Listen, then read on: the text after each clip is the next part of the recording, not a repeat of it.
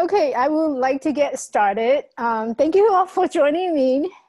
So today, in a moment, I'm going to share my screen with you.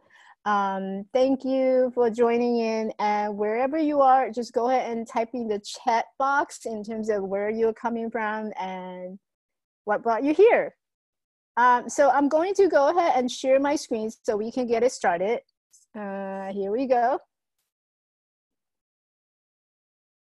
So today's topic, I want to talk about how mindfulness creates the foundation to confidence. So a lot of clients I work with, we deal with how do you get more confident? And that's usually the number one question that a lot of people come and approach me. And they said, well, Michelle, you seem very confident. How do you get it? How do you achieve to that confidence level? So then it's always interesting to hear what they're going through. And I came up with this idea of wanting to do a seminar, a webinar on this topic, because I think it's really going back. It's where I started my journey and how I became, starting to discover how mindfulness really, it is the foundation. If you think about confidence being on the top of the pyramid, mindfulness is really on the bottom. It's your foundation of how you reach that level. So today's objective is really broken down into a couple of different sections. So what is mindfulness? We talk about a lot of, and we hear this a lot, through social media, through some of the podcasts we listen to. Exactly what is mindfulness? So we'll do a little definition and in terms of the background, where you came from, what is it about mindfulness? And next we'll go into understanding confidence and also energy level. And you might have known, or you probably don't know, that I'm an energy coach. So a lot of the way that I coach is through the confidence, and it's also about the core energy level. The next would be gaining more confidence and understanding. By understanding what are some of the influential factors that affect your energy and how that play into whether you have more confidence or that you don't have a lot of self-esteem, and that therefore you don't feel that you have what it takes. So we'll go a little bit deeper in terms of understanding what are some of the influences that can impact on how you feel and how you look in terms of confidence. And then finally, we'll go into how to practice in achieving confidence. And lastly, I'll leave a couple of minutes, about 10-15 minutes at the end of the webinar to give you a chance to ask me questions. And if you have any things that you need clarification on, that would be the time for you to participate and ask questions. So before we begin, I just wanted to give you a little background about me. So my name is Michelle, and I am a transition coach. And over the last 30 years of living with physical disability, it was from a traumatic car accident. And ever since then, I've been living in the state where, I either judge myself or thinking other people are judging me. So I was not very happy about the way that my body looked. And I didn't feel that I was capable of doing any normal activities. So I began my journey of the self-actualization when suddenly life hits the bottom. And I think many of us probably have that experience before where, all of a sudden you feel like nothing is working out right. And you just feel life is really just really muddy and cloudy, and you have no sense of, clear direction of where you want to go. And that's where I was. So I began my journey of self-actualization around that time. But before that, I had a great career. I have a loving family and friends, and all of that, I have everything. But I still felt that I was broken, and in some way. So I started to practice awareness and really look into my life purpose. I realized that, what my life purpose is, and that I have always been and always will be an inspiration to many people who come in contact with me. So I'm such an inspiration to many people. And by letting go of my own judgment and, you know, whether it's about myself or other people, I started to see the possibility of who I am and also what I'm capable of becoming. And this is why I do what I do, just to provide skills and also inspiration that people need so that they can become greater than they think they are. And so I founded Elevate Life Coaching in 2018. And today I help negative self-talkers, and we probably have been a negative self-talker ourselves, that I help negative self-talker to discover their inner strength and their beauty so that they can actually feel confident and overcoming that fear for judgment. So that's basically what I do. And sometimes you can probably call me a judgment guru. I mean, that's a pretty accurate description of who I am. So going into our topic today, how mindfulness can create foundation for confidence. I like to start by giving you a quote. So know yourself, and you will win every battle. And this is coming from Lao Tzu. And what that means is really knowing yourself is the first step to mastery and also high performance. Knowing yourself meaning that you know your strength, you know your weakness, and also you know your light and also darkness. And who are you being based on your conscious awareness of who you really are. And this will determine what and who you're going to attract and what type of life you will live. So awareness is really the essential first step towards that living life your way. So what is mindfulness? And we hear this a lot in terms of, oh yeah, we practice mindfulness and we should bring it to school. And there's lots of talk about practicing mindfulness, but exactly what is mindfulness? So mindfulness actually came from an Indian, from Hinduism. And it's a Pali word that means sati. So sati in itself, in Pali word, means mindfulness. And sometimes you hear the mindfulness being used interchangeably with awareness. So awareness, mindfulness, practice awareness, or practice mindfulness. Basically, it all means sati. Sati in Pali word, it means mindfulness. And it is defined by a spiritual or psychological faculty that forms an essential part of Buddhism practice. So having the right mindfulness is really defined by that moment-to-moment awareness of thoughts, feeling, bodily sensation, and also the surrounding environment. When you are mindful, you start to observe your thoughts and your feelings from a distance without judging them, good or bad. And instead of letting your life passing you by, you begin to live in that moment.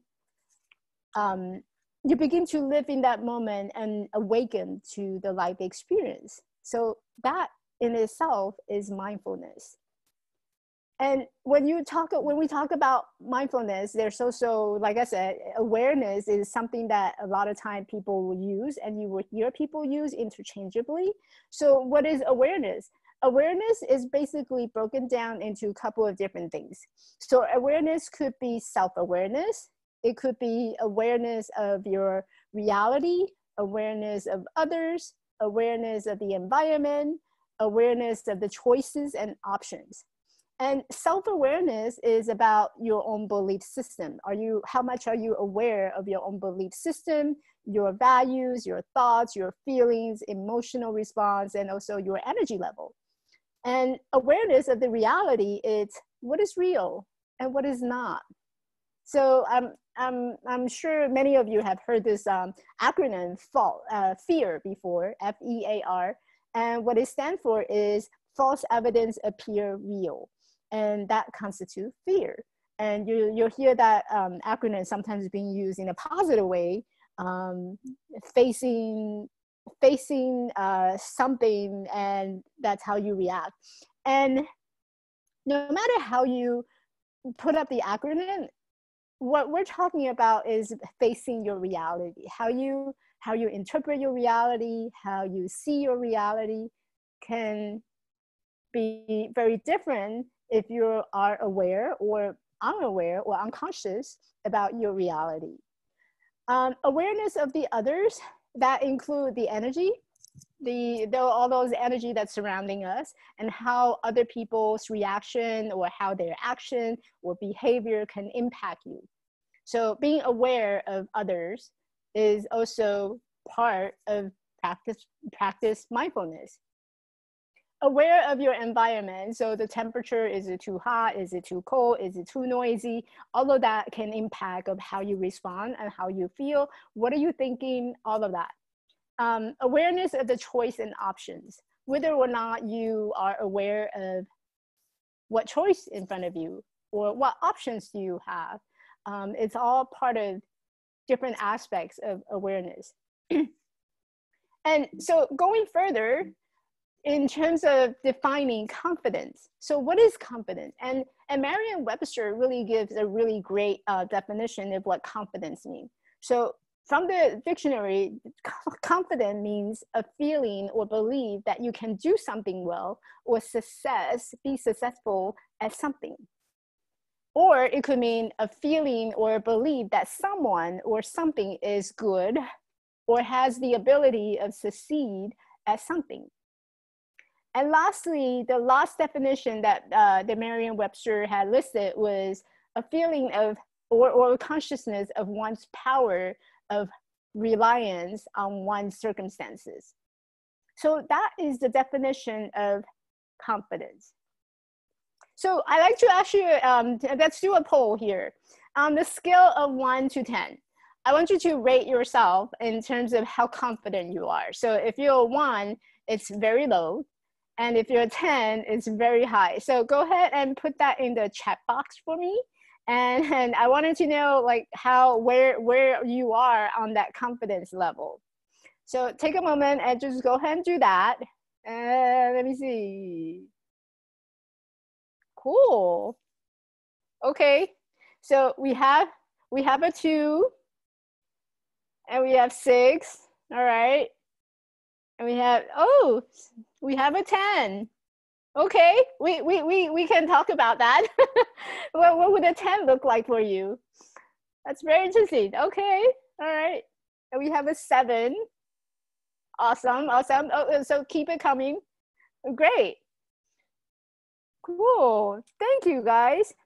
Okay, so why do I ask yourself to rate yourself? Well, it's really because confidence is broken down to different level, and depending on where you are, you can either build from there or work on it. So level 1 is a very low confidence.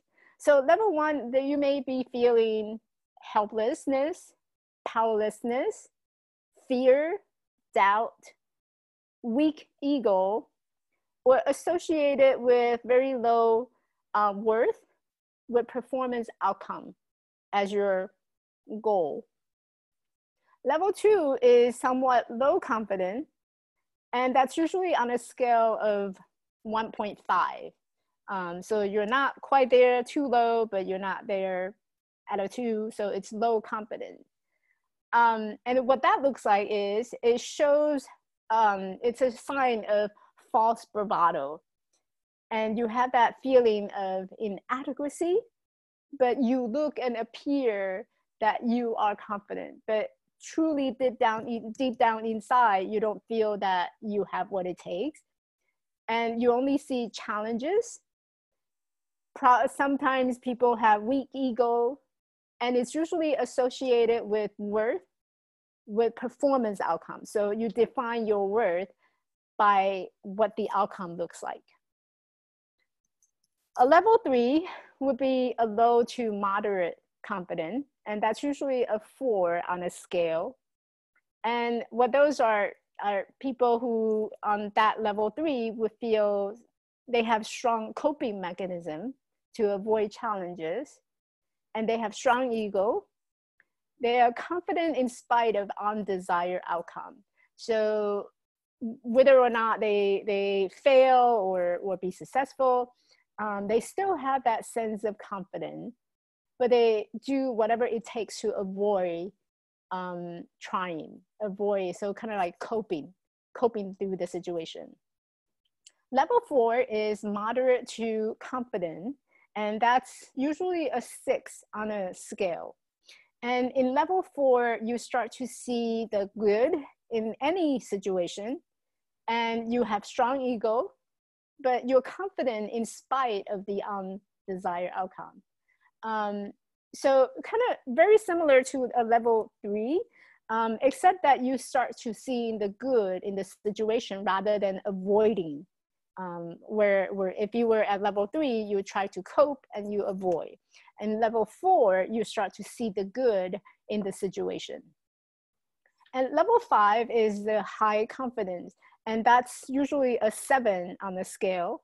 And as a level 5, you start to see the opportunity in whatever happens. You feel calm, curious. You still have strong ego, but confident in spite of the undesired outcome. And the key word here in level 5 is the opportunity. You see opportunity in whatever happened, that you can still stay calm and stay curious about the whole situation in front of you. Level 6 is very high confident, and that's typically an 8 on the scale. And in level 6, you start to see life as an opportunity, and there's no ego. Confidence is mostly independent of outcome. Whether or not you succeed, that's okay. You're not attaching yourself. There's no attachment to the outcome, and you don't really care what the outcome would look like. You just see life in itself as an experience, and that you're just happy to go through it. Level 7 is the absolute confidence. Absolute confidence. So the person who gave me a 10 before, this is where you're at, and it's absolute confidence. And so you can create the confidence at will. It's the ultimate power, and there's no ego. Confidence is completely independent of the outcome. So yeah, so those are 7 different levels of confidence and energy level, and depending on where you are on that scale, you may shift yourself from one to another. And the way that you can increase your overall confidence is by 2 different ways. So the best way is to increase your overall confidence by constantly dosing yourself with high level of energy. And how do you do that? So there's a number of ways that you can do it. Do meditation. You can also surround yourself with high conscious people, reading books on inspiring topics and people. And you can also work with a core energy coach who is expert in increasing level of energy. So those are the ways that you can constantly dosing yourself with high level of energy. Another way of becoming more confident is to become highly aware of all the way in which you currently are successful. So practicing and recognizing those tasks will allow you to be more aware of the way that you are already confident and able to handle whatever situation comes to your way. So once you have developed that confident genes, it's just a matter of turning it on at any time that you choose. So what do I mean by becoming highly aware in the way that in which you are currently successful? So basically what that means is look at your past experience and look at how you're in similar situation that you have experienced in the past, and how were you able to overcome that challenge and come to where you are today. What did you do well? There's something that you did so well that pull you through that scenario, that pull you through that challenge, and here you are now. You're successful, but with what? So what are your strengths in that scenario? What did you do well in that scenario? So focusing on, what are some of the ways that you were successful in the past, and how can you apply that in your current situation or your current challenge that you're facing? So in other words, you're transferring your confidence from one area of the life that you've been experiencing now, and you apply that to another experience that you're experiencing. So transferring confidence in one area to what you are experiencing now. And by doing that, you don't need to have the direct experience in that particular area in which you are struggling. So that having that belief of your inner ability to create what you want is so much more powerful than just the outer evidence. And in order to do so, you will need to become fully aware of your own feelings and your thoughts, and becoming conscious of your own surrounding and your reality, and also becoming aware of any judgment that you are holding based on your beliefs. And you can transfer those where you were confident in one area before and apply that to what you're experiencing and where your struggle is. And so this quote is really about just that. So how do you apply it? How do you transfer? And sometimes you don't need the proof in order to believe it. So for those who believe, no proof is necessary.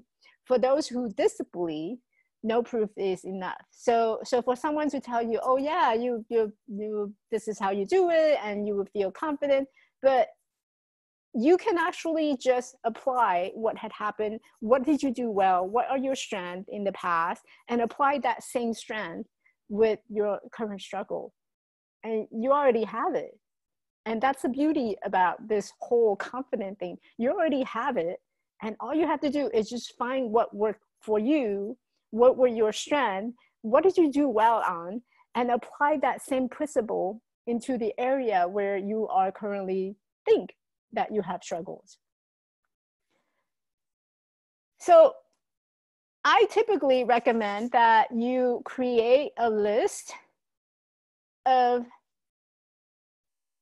basically the way that in which you are currently successful, and what quality do you have, what traits, what special traits do you have, what unique characteristic you have, and what are some of the beliefs that allowed you to experience those success. So make a list of those and keep it handy.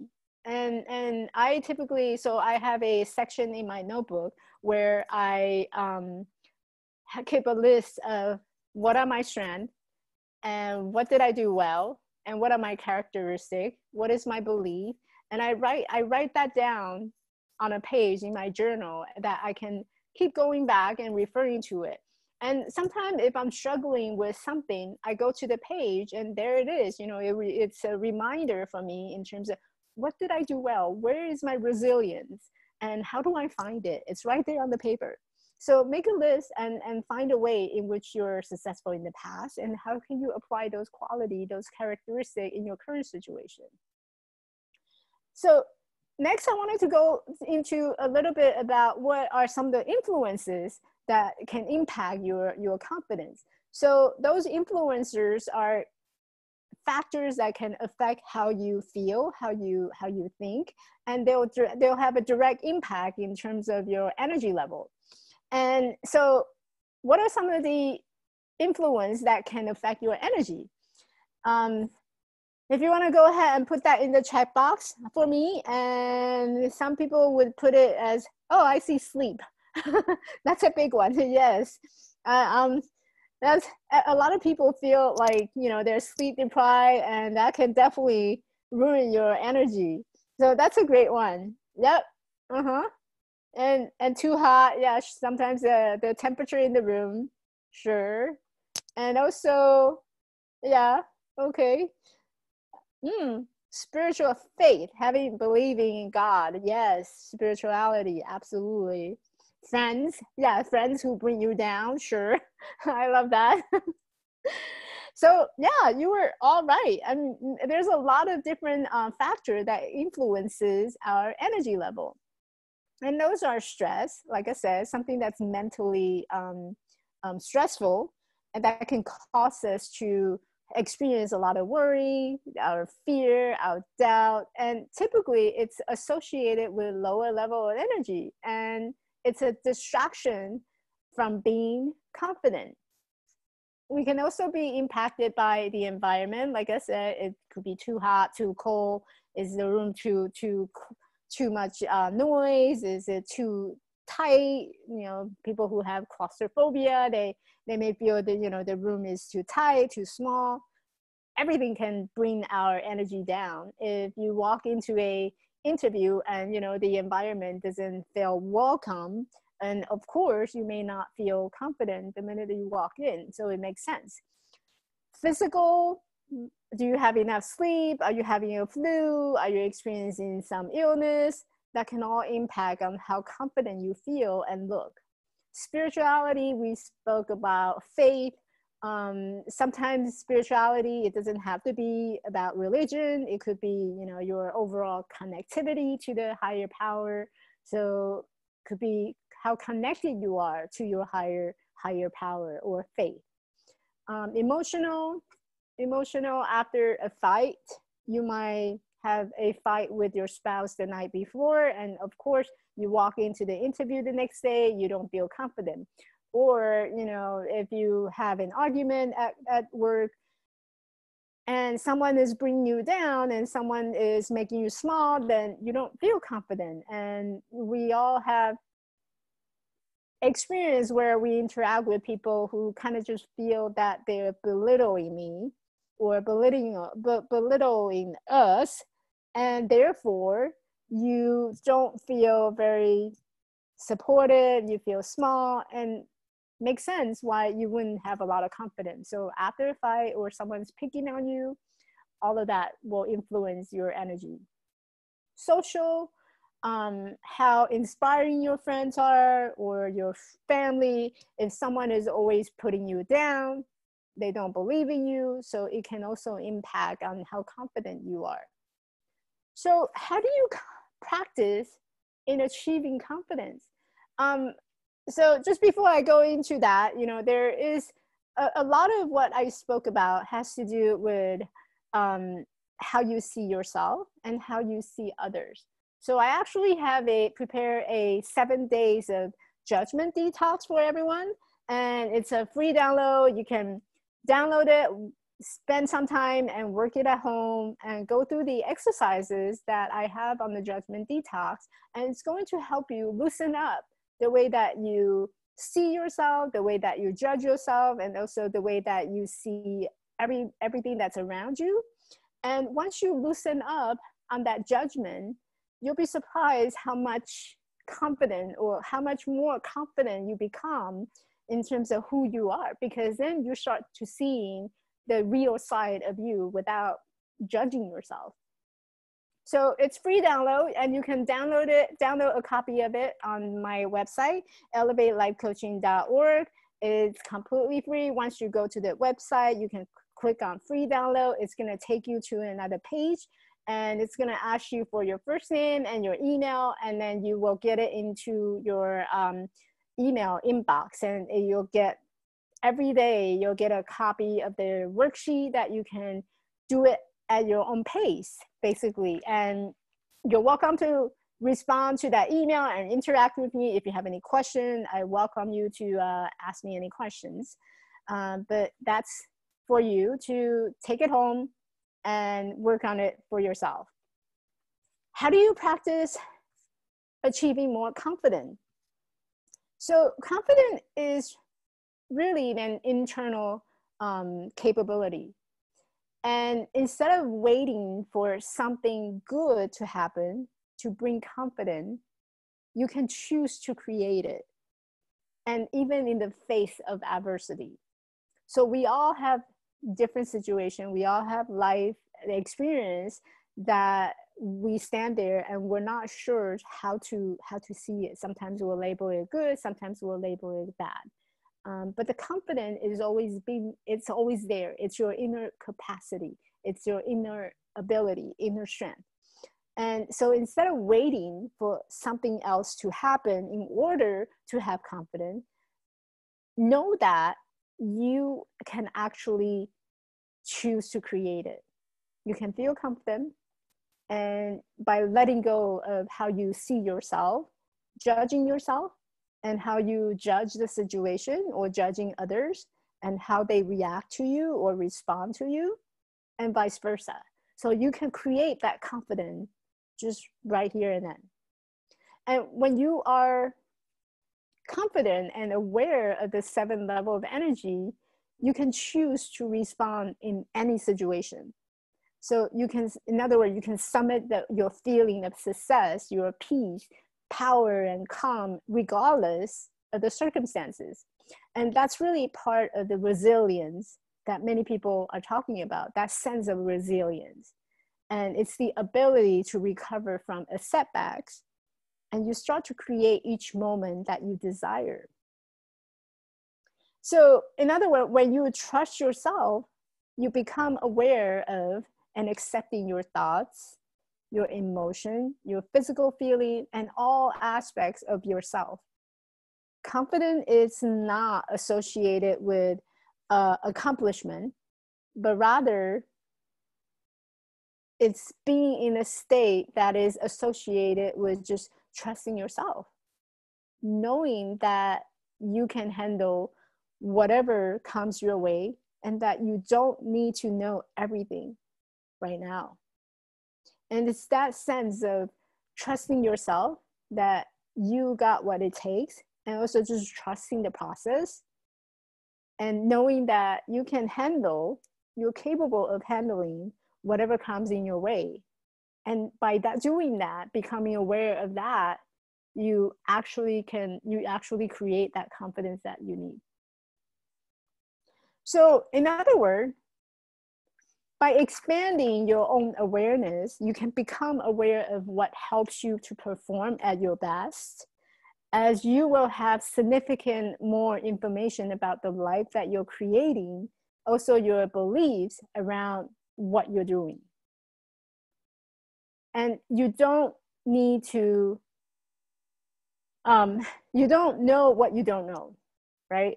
So if you are not aware that the light is off, for example, you won't even think about turning it on.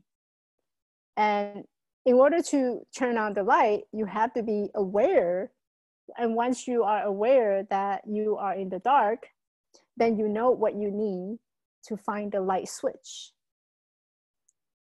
If you're aware of what is off, then chances are you'll begin to search for the switch to turn it on.